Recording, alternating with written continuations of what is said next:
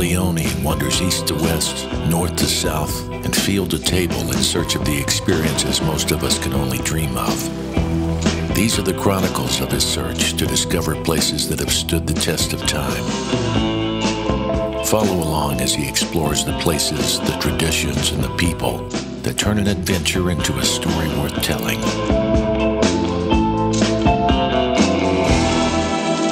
Welcome to Ramble On with Brad Leone.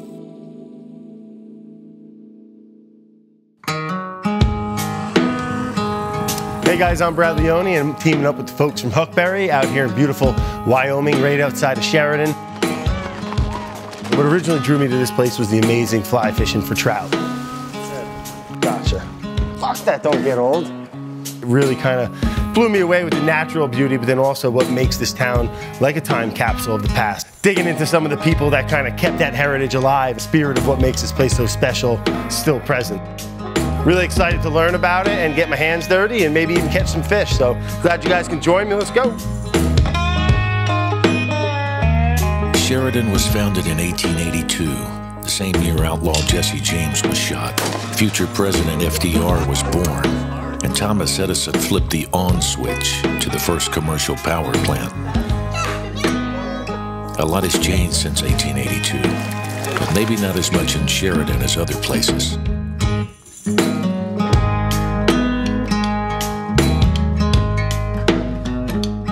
If you're a cowboy, you've definitely heard of King Ropes and Saddlery. Everything they make here is still true to how they made things when they started up half a century ago. Brad is meeting up with Ryan to show us how he gets his hands dirty on the job. How long has this been an establishment? We started in 1961. My grandfather started doing the ropes, and then the leather work was also involved. In fact, down in this basement down here is where we originally started stretching ropes. Exactly. Well, I'm looking forward to seeing it, man. From the ropes to banging out a wallet with you. You bet. Yeah, put me to work. Show me around. Okay. He can be. He's good. He can be a handful. Well, we all can, Rob. I mean, look at all this. It's like you can do any like surgery down here. Yeah, there's a lot of little pieces of the puzzle. Sure. Here, so. How many of these wallets do you think you've made? We're close to probably 5,000 or more. Yeah. So. Have you been doing this for how long? Like 20 years. Yeah. King family leatherwork has become known as Sheridan style, with their designs emulated and imitated around the world. I love how all your tools are like the kind of stuff that like I love finding at like a thrift store or like at some garage sale. Where, like some old lady, like the old man died and all her tools. Like this thing's been like used for 50 years and like, priceless. It's like, give me $1. Yeah, you know? Who knows what they it all look like, for, but yeah. It's incredible. If it was, they're the best stuff. Yep. Holy Christ! You can. You can stitch your ass up real quick. Yeah. Dude, this thing's a workhorse, though, huh? Yeah. It's ready to go. This is the best machine I think we've got in this building. The old Singer. What an art, you know what I mean? It's taken me this long to get to where I am. Sure. To make them look easy, you got to do a few thousand. So. This thing will probably age great, right? Yeah, it'll get nice and rich on you once your hand oils and all that stuff get. It's proper patina. Yeah. Let that dry up. Nice. Yeah. Well, fantastic. That's it then. That's it. Throw that one in your pocket. Oh, thanks, man. Appreciate it. No worries. Thank you. Right on. Look at that thing. The King family holds their rope-making recipe pretty close to the chest, but they were nice enough to give a peek behind the curtain. Colton showed Brad it's all about the stretch and the spin. These ropes are known for their strength, durability, and rodeo-worthy quality. Gary's the Hondu guy, huh? No one puts in a Hondu like Gary, or? I think Gary's been here 47 years. Do this with his eyes closed, I bet. Yeah. And then he uses that wheel to pull that knot tight. And that thing, you can beat the hell out of it. I mean, that's a working rope. I can't wear these back home. I get my ass kicked wearing something like this back home. Oh, God. Wild trout. This is what brought Brad here in the first place. Wyoming may have fewer people than any other state, but it's got a hell of a lot of trout. Before he heads into the backcountry, Brad needs to match the hatch. On the top is also a hydrophobic material that will repel water and give you some visual cues at 40 feet away. Sure, because that's sitting, fish is seeing that. Correct. And that you're seeing the white on the top. And that's our little indicator. Come on. Looks like a bug. Looks like a bug. Get that floating down there. Totally. Right behind that little eddy. Gulp City, bud. There you go. Fly tying 101. I can't even tell the difference. No, I'm just kidding. It'll work, man. I like it. Maybe a little shorter? We want those legs moving action. in the water, so it looks like that hopper's trying to survive, get out. Off of water. Yeah. Look at that. Now you're done. You made a hopper. Brad's first hopper.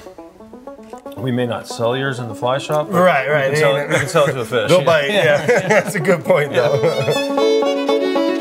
Within minutes of Sheridan, there are hundreds of streams and creeks chock full of trout. Because there's so few people, the fishing pressure is low. So even though he's an amateur fly fisherman, his odds are pretty good. It's like fucking Mars down here, man, with sagebrush. Look at that thing. Is that what's making that noise flying around? Yeah, clickers. Clickers? Yeah. Put a hook in them, bud. Ready? Yeah, right. Not today. Fish eat that thing? Oh, yeah. Oh, yeah.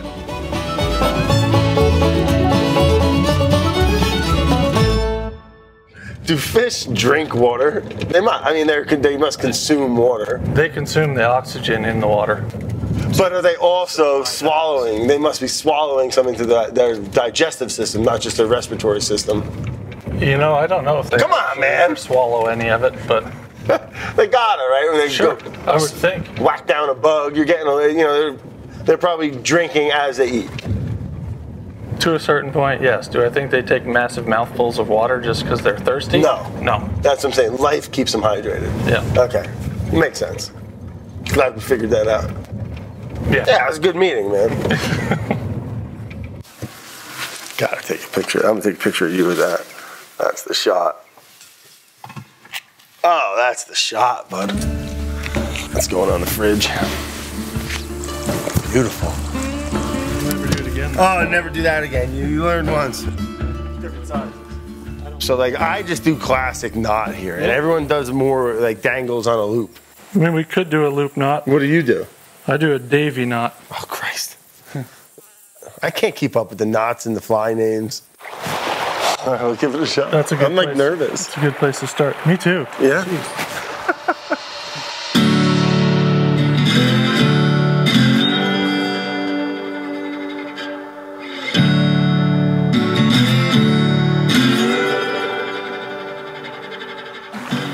Good shot, right there. A little longer strips. Yep. Nice. Okay, don't strip anymore. Just use your rod length and put it right over my head. Here you go. Dee-dee. Look at that little beaut, huh? Little rainbow? You got a rainbow. Gorgeous color on it, huh? Beauty. Yeah. No touch? You can wet your hands and let it go. I don't want to stress them out too much, right? They're healthy. All right, man. Even that cast felt good. Even the fish knew the cast was better. Right. It's like, oh, that guy was relaxed on that one. I'm gonna eat that one. We're gonna reward him. Yeah.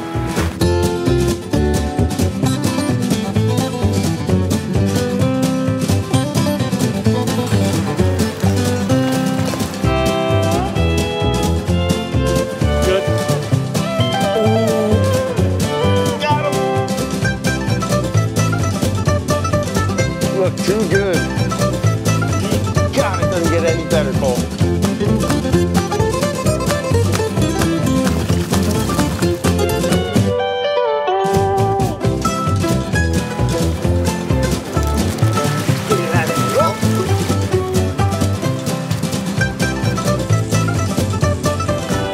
That's what's nice being here, you know, with Cole. He knows the river, knows the fish, you know, knows what to throw.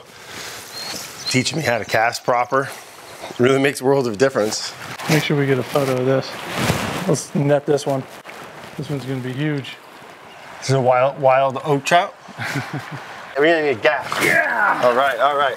Nice. Let me get some pliers. All right, ready? Hold on, by the belly. After a day of adventure, the guides have easily earned their tips in the form of a home-cooked meal. Since the trout were catch and release only, Brad got his hands on some local game meat recently harvested nearby. We got some really amazing wild elk meat just that was harvested around these areas. And, you know, I got some tamari and some brown sugar, using it as a little bit of a marinade kind of rub. And I'm just gonna kind of riff on that, make a little slaw with it. We're gonna make some little mountainside elk tacos in the worst location probably in the world.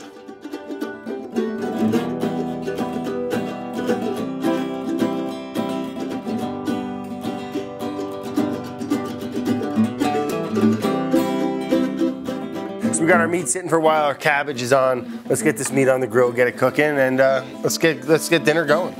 For me, I kind of like wild game sliced on the thinner side as opposed to like, you know, a big, thick kind of a ribeye cut. And I'm just gonna flip these again real quick and put a little bit of that brown sugar and tamari on both sides.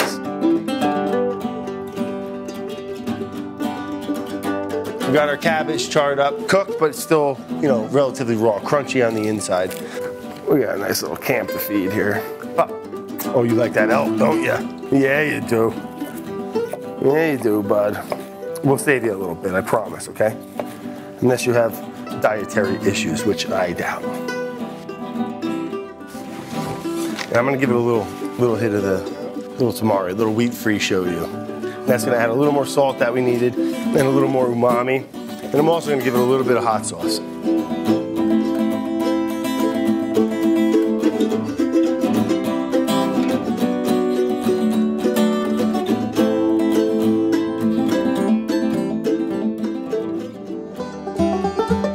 To cap off the trip, Brad heads to a local watering hole that's been serving Sheridan since 1907, when its original patrons were cowboys and its employees paid in whiskey.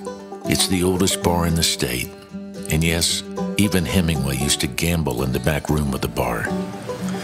Well, thank you, ma'am. You're welcome, sir. Hey, Brad Leone.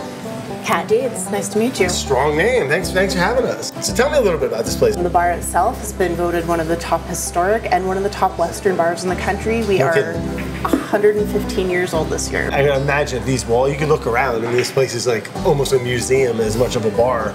And like, I can imagine these walls can talk, you know, like the things that have, and the people that have come through here. There's a lot of people that would probably pay off the walls not to talk in here, I can say that for sure. Yeah.